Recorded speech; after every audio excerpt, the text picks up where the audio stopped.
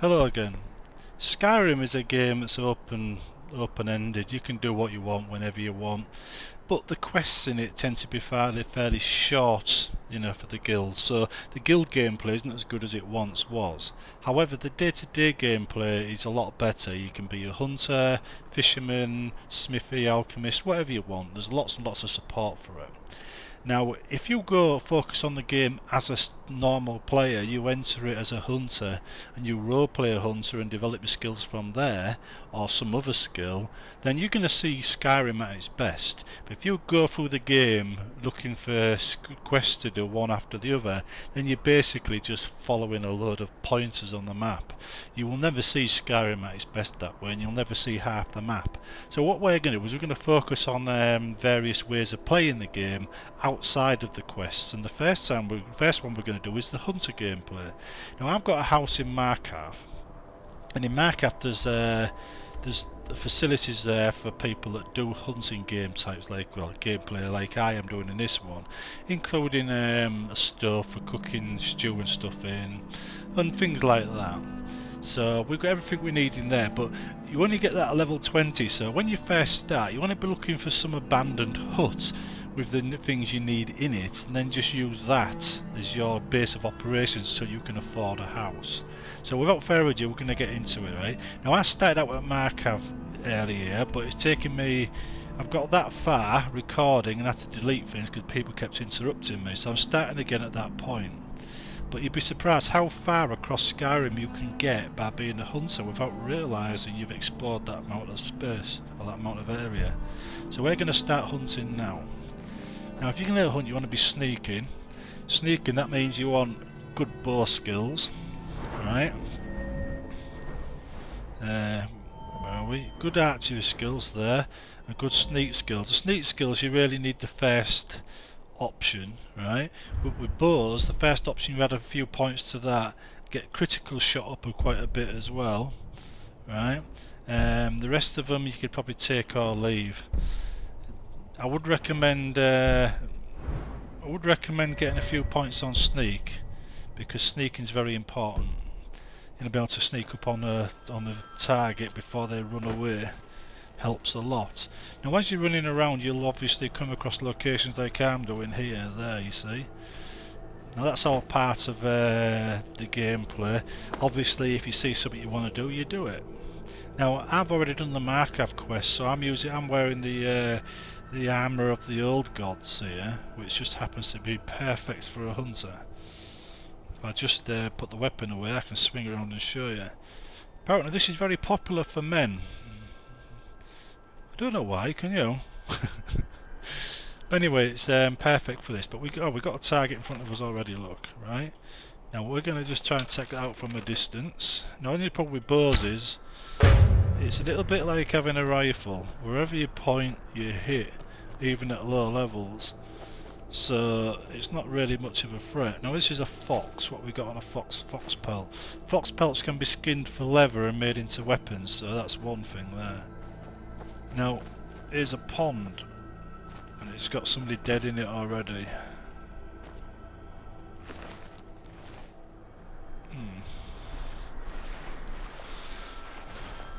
I didn't know better. There we go. If he stops running, we can get him.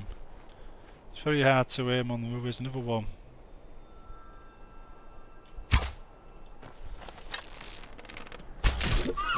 Got him. Now, these things here give you venison and also leather. Cause more damage when you're sneaking. Also, I've got points added to the bow, well, to my archery skill, which means my bow causes more damage. I'll just show you the bow actually. I've got two bows here. I've got one for combat when my life's in danger. That's a Juma one with enchantments on it, which needs sorting out. And I've got a Falmer bow here. Now, they both cause about 25 points of damage. Although, to be honest, I think some of them points are added because of perks I've taken. So if you get one and you don't get exactly what I've got, then don't be surprised. This is something I don't like. You see this guy here, I creep up to him, I don't know if he's an enemy or a friend, until he attacks me. No offense, but you're not looking so good. Are you feeling ill? He's not an enemy, so I'm going to leave him. I'm not going to talk to anybody I don't want to talk to in case I start a quest I don't want to start. Now these foxes here, there is another one. They supply us with pelts and stuff. But we don't really want this guy. Let's fire it in the ground so I can get the arrow back. Probably in the wrong area actually to go hunting in. But hunting involves covering a large area quickly. When you see your game, you start sneaking. I'm going to show you fishing as well in this video. If I can find something deep enough to fish in. Hopefully this is. These fast moving rivers are harder to fish in than the larger streams. As I'll show you. You get swept downstream with them a lot.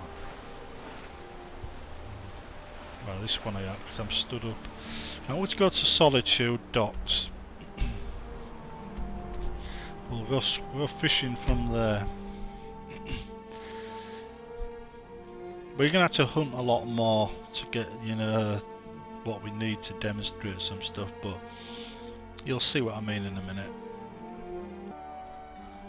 In my imagination, that take forever. Guard might get nervous. A woman approaches with Right, we don't need the bow for this. Right, jump in the water. By the way, there is slaughterfish in this area, so you've got to be careful. And we're looking for little white dots in the distance. There's one. Just do that, press E.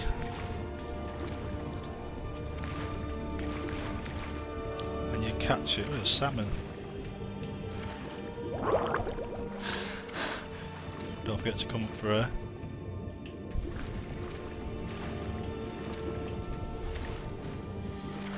And we've just gone salmon. If we do this for long enough, we get loads and loads of salmon. And the more north we get, the more closer to the slaughterfish we get.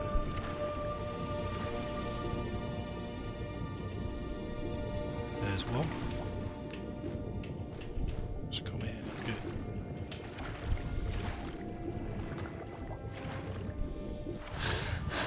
Now this is how you fish. You're saying you go swimming in the water. You can cook this. If you do try cooking, you need salt, potatoes, veg and everything else. So let's just take a trip down to some of the farms. Now I know there's some farms around here, so we're going to go down to here, but I've already cleared, no, not them ones. I've already cleared some of these ones, so this may take a bit of time to find ones that haven't been cleared. Hang on, there's one. Go to that one. We've got enemies in there, so. The only problem with this area is you do get a lot of mud crabs stopping you from jumping around. That's better. Right, now we're going to go to a farm. The best farms are all around Whiterun. Now, some rules about getting stuff from farms is don't shoot the livestock. They're usually owned by something, and they usually trigger, you know, some crime, so you end up with a bounty and you get attacked.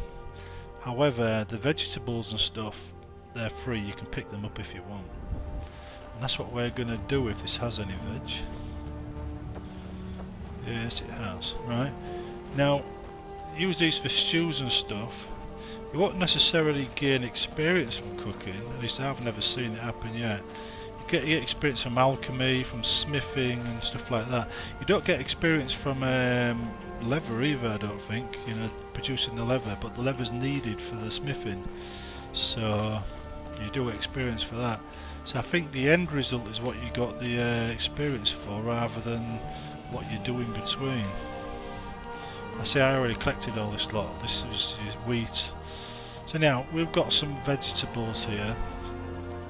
A lot of the animals in this area are already hunted by me early on, so it's not going to be much here. So what we're going to do is we're going to go north. We're going to get some seal. We're going to go to the Dawnstar Sanctuary. We're going to go along the beach here and see if we can find some of those, I can't remember, the hawkers I think they call them. They give off meat. If you go hunting for mammoth, you might find, you know you run into a bit of a problem because they're difficult to kill. So take poison with you, take a good enchanted bow with you and some good arrows. Now, typically I don't see any. Okay, we'll just go along the coast until we find some. Ah, there's some. Right, see there in the distance though. Now these also give meat.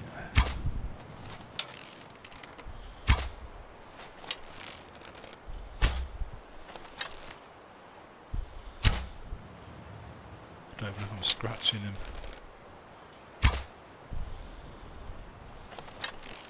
Doesn't look like it, does it?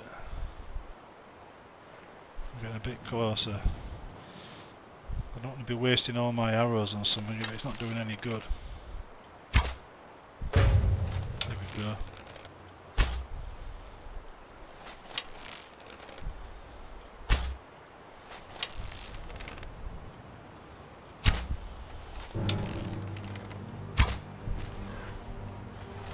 I was wondering if they went in the water or not.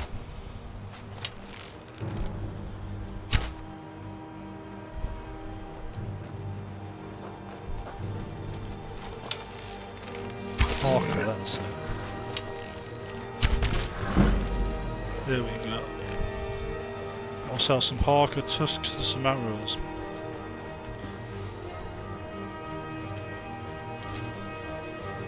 See, the meat there is just for food, but the tusks, they've got a value all of their own.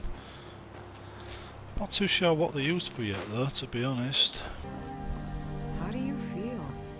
I think you might be sick. There we go. It's up on the hill there, look. Got it. Elk. Got an elk. I'm going to sneak in case the other one's about still. So we've got deer hide and venison from that. Where's the other one?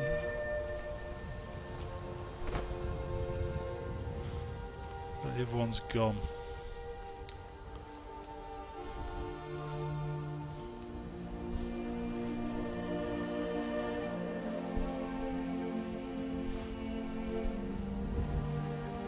Gotta be careful when you're doing this, you know, because you can get attacked by dragons. But it does raise your skill up, your sneak skill up quite quickly.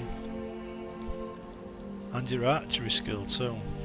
Oh yeah, also when you're going on, collect and harvest any of these stuff you found for your alchemy, if you're going to do the alchemy, because hunting covers quite a broad base of the game's stuff from cooking, smithing, alchemy.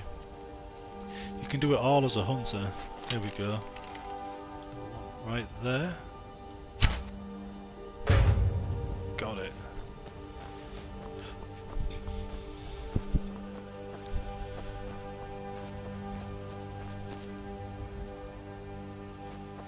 Right, but I can't see it.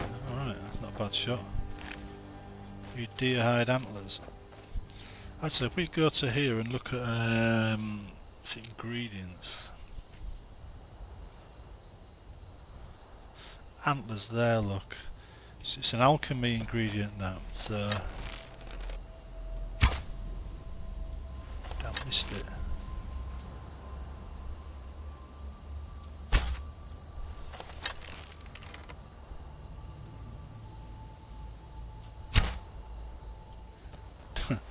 Sometimes you get them, sometimes you don't. You can't really chase them full blown because they'll just keep running. You've got to sneak up to them even when they're running away. So he's calmed down now, look, you see. Oh no, it's not, he's run again. His mate's run off. Sometimes they do that because there's a wolf in the area, so if you see that happening, right, look around. Do you see these here? Watch. See, we can pick these as well. These are alchemy ingredients you can pick, insects. Just go, stand still.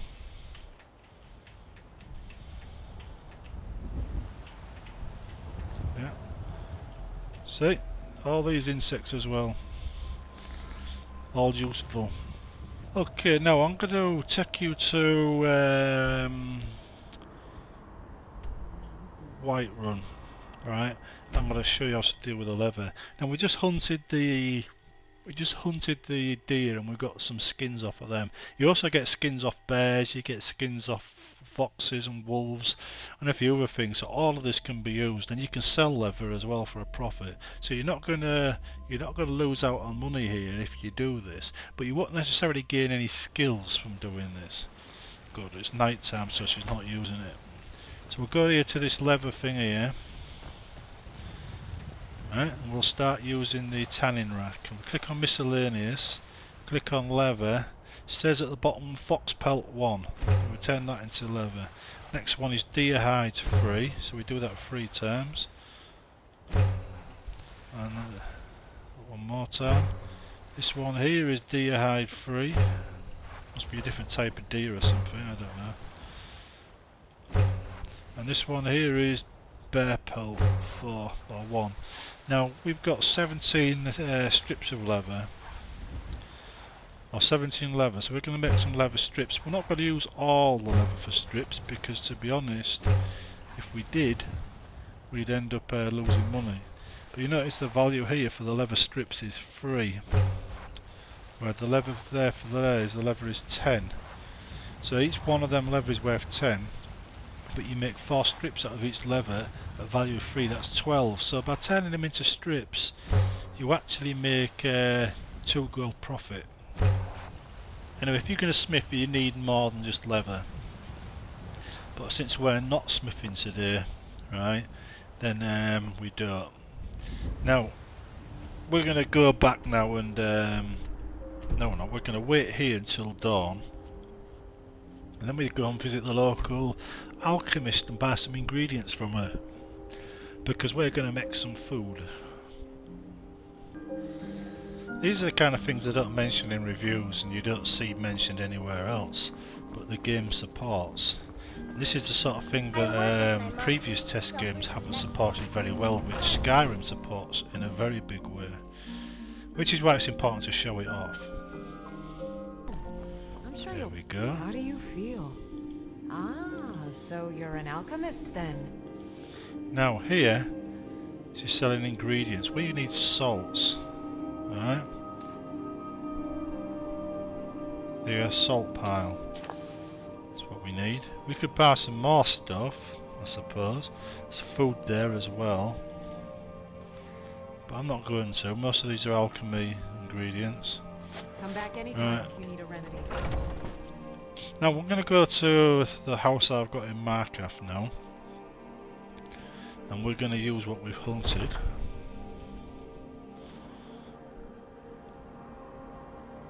There we go. By the way, this character of mine, the savage looking one, started out as a mage and is now archmage as well. Unfortunately, the mage's game without any mods is about 3 hours long. After that your mage becomes absolutely obsolete, so I had to change profession, you might say. Right, the house should be just up these steps. You aren't with the Forsworn, are you? People say they saw you when the prisoners escaped. So many dead. There we go. This is the house. This is the one you can own in Markov, but you've got to be level 20, so you're probably better found in a shack somewhere in the wilderness until you actually get to level 20. It's a shame really, because you need a house to do this, because you need to put, so you put your ingredients somewhere, because you can't just carry that amount of weight around with you. Now we're going to go just down here. There's the missus there. You get, you know, she opens up to you when you actually do a Dark Brotherhood quest for her. Now I think it's this one. We'll take all. We'll see what we can make in this stew pot, shall we? Click on food. Oh, we can make potato soup. Adds 10 points of stamina, so we'll do that. What else can we make? We can make a leg roast, we do that. And we can't do any more because they all need salt pile, you see. Notice the ingredients: salt pile, salt pile, salt pile, salt pile, salt pile. Well, in that case it's garlic and tomato. But nearly everything requires salt or something special. So you've got to keep an eye out for that ingredient when you're doing anything. You know, that there is your basic basic hunter food leather thing, and we're going to do a bit of alchemy if I've got the right stuff for it after we put this away, because we don't really need all this.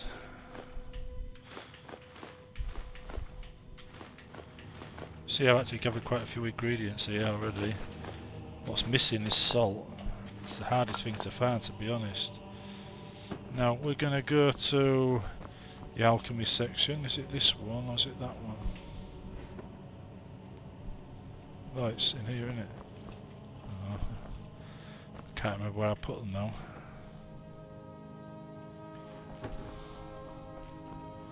Well, there's the alchemy. There we go. Now we're going to take all. And we got some ingredients here as well, so we'll see if we can make anything new here. Damage, health, restore stamina. Now we want that. It's got antlers, look.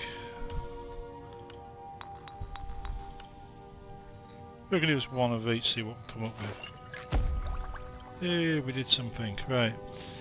We do a damage, health one as well. We're going to use Death Bell and Falmer Ears. Do another one. There we go. Now, the alchemy thing, unlike the rest of the bits I've showed you, do give you experience. So whilst you're running around collecting food, you're also collecting alchemy ingredients as well, which is where you're going to get experience. Now, because the game doesn't actually award experience to what you've been doing anymore, well it does, but it doesn't count towards your perks. It doesn't matter what you learn the experience on, because you'll get perks here just the same.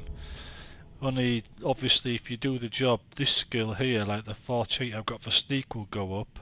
That goes up from actually doing the job. Anyhow, that's the basic hunter game for you in a nutshell. There's plenty to do in it, you know, and it's part of the day-to-day, you know, gameplay that the game does support pretty well.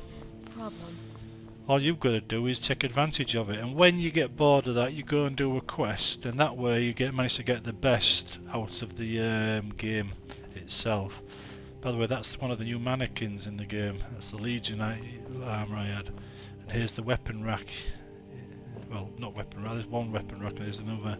The best one, by the way, if you want weapon racks, is actually in it's in what you call it, Windhelm. That's the best one for warriors. Anyway, we're going to leave it there, and I'll chat to you later.